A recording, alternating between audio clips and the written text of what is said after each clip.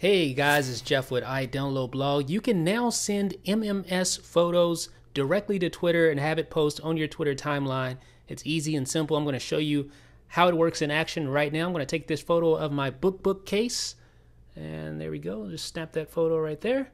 And now I'm going to go back to my Messages app. I'm going to make sure you guys can see this. Open up my Messages app, and now I'm going to just attach a photo to my message and send an MMS message directly to Twitter right now. So I'm going to select that photo, choose.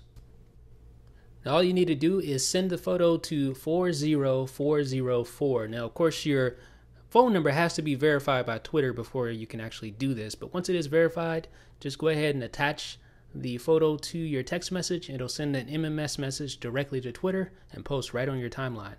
So it looks like it's sent. So now all we need to do is go back and check our timeline. I'm using Echo Phone, so let's swipe over to Echo Phone and you should see my message appear here. As soon as it refreshes, there it is.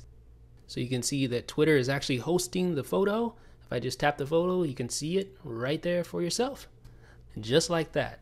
So as you can see, it's super easy to attach a photo to your timeline via a simple MMS message. Let me know what you think about this new feature. I'm anxious to see what you guys think. Let me know in the comments below. This is Jeff with iDownloadBlog.